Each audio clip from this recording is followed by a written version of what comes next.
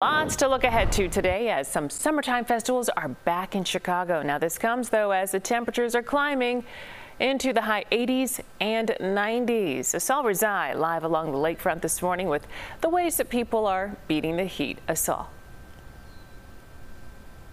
Yeah, Suzanne, good morning. So cooling centers, air condition, and lots of water. That's really been the main recipe so far to keep things smooth as far as the festivals go this weekend. Organizers really tailoring their strategies to make sure people have multiple ways to cool down while enjoying some live music. We know it's day 2 for Windy City Smokeout just outside of the United Center, and we know those grills haven't been making it easy as far as cooling down, but organizers providing lots of tents and cooling centers in that area, lots of umbrellas, shades for people to escape the heat.